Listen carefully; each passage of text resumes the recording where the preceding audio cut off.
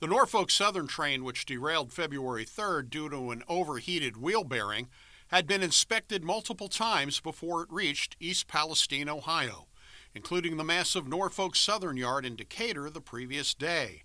A union representative saying company rules give carmen who carry out the inspections only about 1 minute to inspect both sides of each car. They're only giving the car inspectors 30 seconds a side to inspect the freight cars. A supervisor scorning the mechanical employees when they spent 45 seconds aside.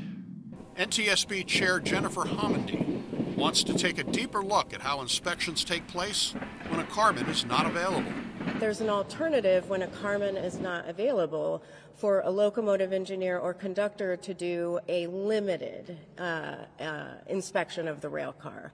And I want to dig into some of those differences. The Federal Railroad Administration fired off a letter in September to Norfolk Southern's president, questioning the company's curtailing of the use of carmen and using other employees who may not have extensive training in the maintenance and repair of equipment.